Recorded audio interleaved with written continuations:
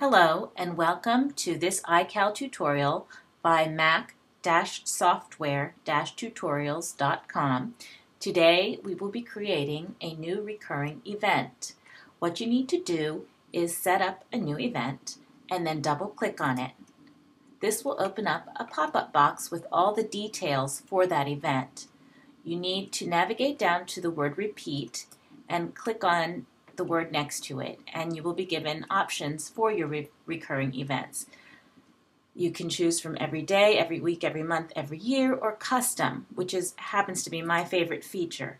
Here you can set up your event to occur on different days throughout the week. So if you have a class, for example, on Monday, Wednesday, and Friday, you can set that up as a recurring event using the custom feature. Once you have set up your recurring event, you will want to give it an ending date. You can choose to have it never end after a certain number of occurrences, or have it end on a particular date. So I'm going to set this up to end after 3 occurrences. And that's just about it.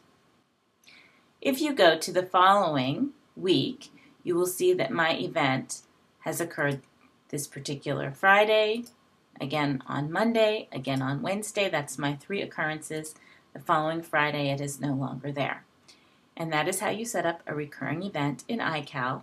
Thank you for watching this tutorial from mac-software-tutorials.com.